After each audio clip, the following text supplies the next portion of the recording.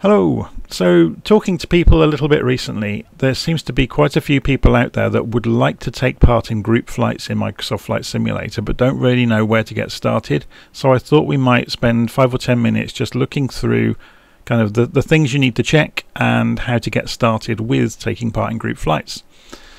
So the first thing you need to do in the simulator once you've got it up and running is go to the options page. This is just some things to double check.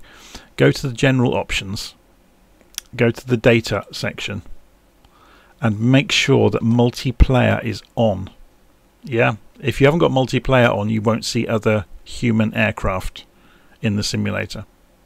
Okay, so that's the first thing to check. The next thing to check is when you go into setting a flight up within, where you set your destination, at the top right you've got flight conditions. So before you go into the flight, you need to go into flight conditions. This is where you would normally set air traffic and weather and time. So I always leave mine on live here. But the important one is multiplayer has to be on all players. Don't use live or group only. Yeah, leave it on all players. Okay. So once you've done that, when you go into a session, you will be able to see other humans. The only other thing to check is when you click on your name at the top right of the Flight Simulator menu pages, you'll see it's got your online status, but underneath that it's got the server you are connected to. Now it may be, if you've never meddled with it, that it's on automatic, but you need to go and choose the server yourself really. So you need to pick the same server as the other people you want to fly with. You can only see each other if you are on the same server as each other. So typically for VirtualFlight.Online we use Southeast Asia, purely because it's a little bit quieter, so you don't get the problems associated with hundreds or thousands of aircraft in the same locations. Okay, so you pick your server and then you can just click away from there and you are on that server. Yeah, you don't have to save or say OK anywhere. You just drop down the menu, pick the server and then click away from it. Okay, so that solves being in the simulator and seeing other people. How do we get to find out about where events are happening and talking to each other and seeing each other's screens perhaps even? So if we go to the VirtualFlight.Online website, there is a section on here for group flights. And our group flights at VirtualFlight.Online are organized in the Discord application. Discord is a kind of a forum, voice chats and screen sharing application that's free, and it's designed specifically for people playing games. So if we go and scroll down looking at the group flight information, you see there's a button here to join the Discord server. If you go and read the Discord page, it tells you a bit more about Discord itself and what it is, where to install it from. So it's a Windows application. You can also get a mobile application of it. But the most important thing, once you've got an account, a free account at Discord, is you need to join the server. So the Discord servers are invitation only. So a joining button is actually an invitation. So when you click on the join button, it will walk you through joining the server. So you have to have your Discord account first and have Discord installed. When you first install Discord, it won't have any servers installed or won't have any servers set up on it. What I mean by that, if we go and look at Discord, so this is Discord. On the very far left margin of Discord, when you first start out, there will be nothing in there other than a plus button and a compass button. Another way of joining the Virtual Flight server is if you click on the compass and you type in VirtualFlight.Online. There we are. Yeah. And that will join you into our server. It will ask you a couple of questions about do you agree with the rules, about the typical things, no hate speech and the rest of it. But then once you are in, you can go and take part in any of the channels in the server. So when you click on a server, once you've joined the server, you will get the yellow aeroplane on a blue background on the far left, meaning that that's our server. So when you click on it and you get the white bar next to it, the rest of the screen will reflect that server. Yeah?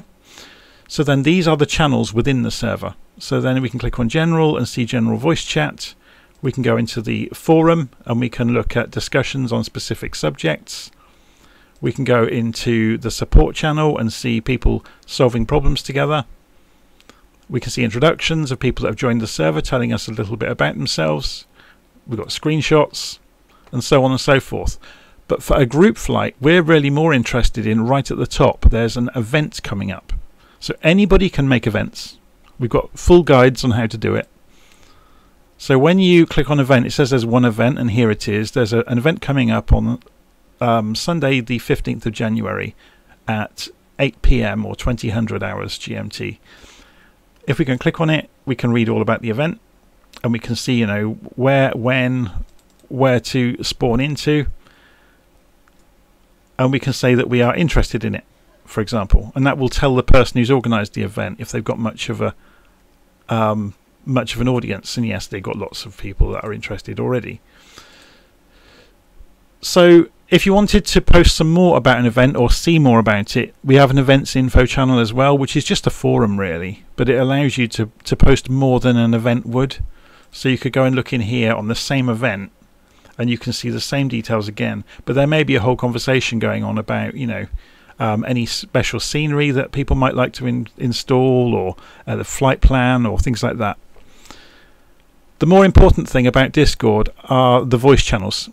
So on the left hand side you can see in the VirtualFlight.Online server we've got several voice channels. We use the events voice channel for events. So if I want to take part in a voice channel, all I do is click on it and I'm suddenly logged into that voice channel. Yeah, I can mute my microphone so nobody can hear me, but at the moment nobody can hear me. I've got push to talk switched on, which is enforced in here, and I'll show you it in a moment.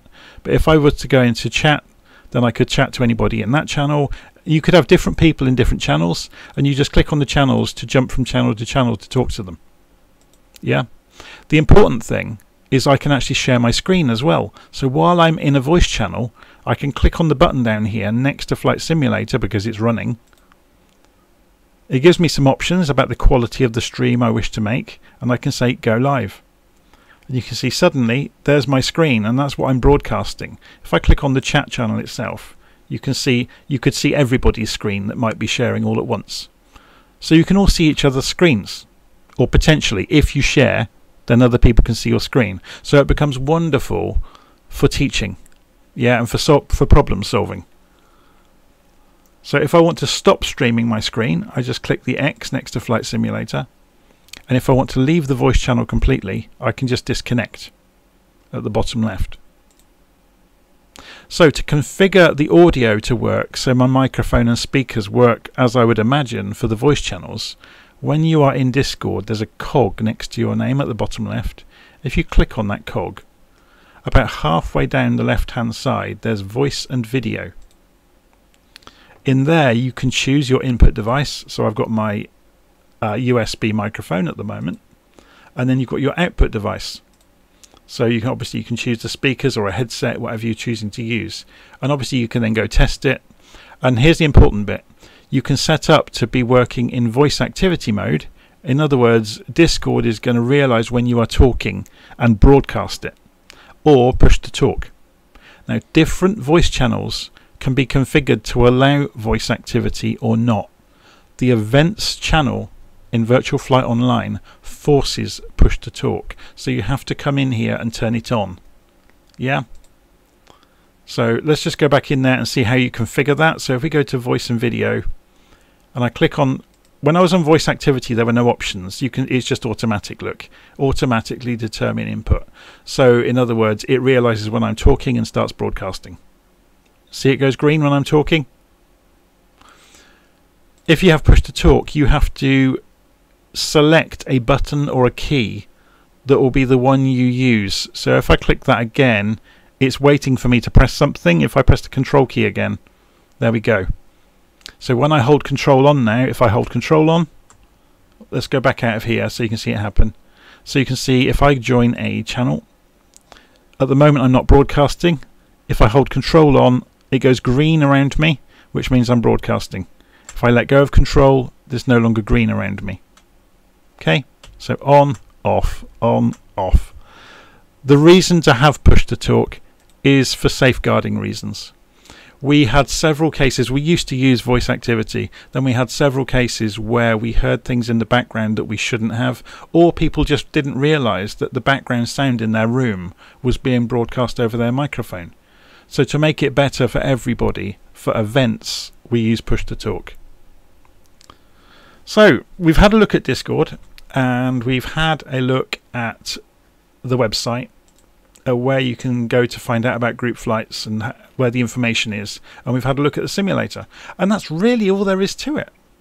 So all a group flight relies upon is a group of people meeting up in the simulator world at the same time and the same place as each other, and having a means of talking to each other, which we do through Discord. That's really all there is to it. So hopefully that's helpful if you've never done it before. So remember, make sure your settings are correct in the sim. Make sure you're on the same server as the people you're going to be flying with. And then go and check in the events in VirtualFlight.Online, and you can find an upcoming event. And if you want to do your own event, there's nothing to stop you doing that. Once you are a member of the server, you can come in and you can create an event. And you'll say it's going to be in a voice channel, for example. It's going to be in the events channel. You can give it a name, give it a description, a date and a time, upload a picture, and you're good. So anybody can create an event. Yeah, you might want to make it for a couple of days in advance at least, to drum up some interest and do a little bit of marketing of it. Maybe post in the general channel saying you're setting an event up. Would anybody be interested? But other than that, yeah, you should be good to go. Anyway, that's probably enough for today.